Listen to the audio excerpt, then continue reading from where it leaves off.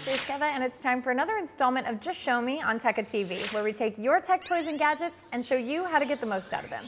Today, I'm going to show you how to create a playlist in iTunes.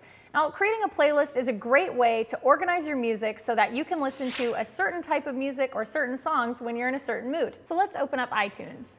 We're going to head to File, which is the very first tab after iTunes at the top left of the screen. And we are going to choose New Playlist, which is your very first option. Now, once you do that, you'll actually see down on your left sidebar at the very bottom a new playlist, and it's called Untitled Playlist. So let's name that. I'm going to call it Tekka Jams because I like to listen to music while I'm working here at Tekka. So once you click off of that field, you'll see that it sets the name. And now we want to add music. So we're going to go up to the top of our left-hand sidebar, which says Music, right under the Library heading. And you'll see I've got all my songs here and tons of stuff, and I want to find something really fun. And I like 80s music, so I'm going to pick the B-52s, Rock Lobster. And what you do to add a song is, all you have to do is click and drag the song down to that playlist, and you'll see a green button with a plus sign on it, which means you're going to add it to the playlist. And you'll see once you click on the playlist, you now have Rock Lobster in your playlist. And you can do that over and over again, rinse and repeat.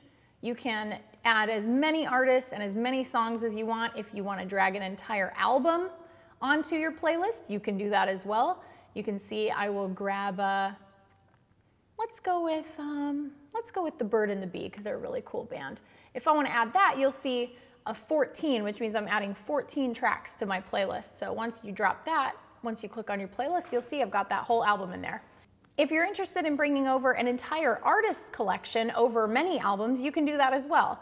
So let's say I would like to bring over all of my Beatles songs. I've got 16 albums of Beatles songs. So I'm going to drag that right over here to the playlist, and you'll see 251. I am bringing over 251 songs into my new Tekka Jams playlist. So once you drop that and you click on Tekka Jams, you'll see there are a lot of Beatles songs in my iTunes playlist for Tekka. And now, anytime I'm in the mood for my Tekka Jams playlist, all I have to do is click on it to see the track listing and double click on a song to start playing it.